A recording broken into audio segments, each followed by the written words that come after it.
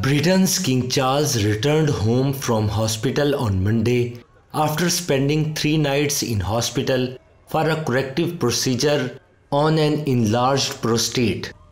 Charles, 75, smiled and waved to crowds as he left at London clinic, accompanied by his wife Queen Camilla.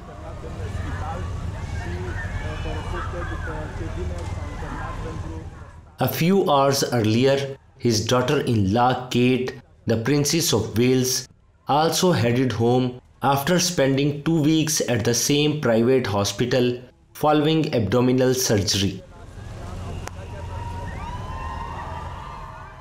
Buckingham Palace said in a statement that Charles, who was visited in hospital by Camilla each day of his stay, wanted to thank his medical team and all those who had supported his hospital visit.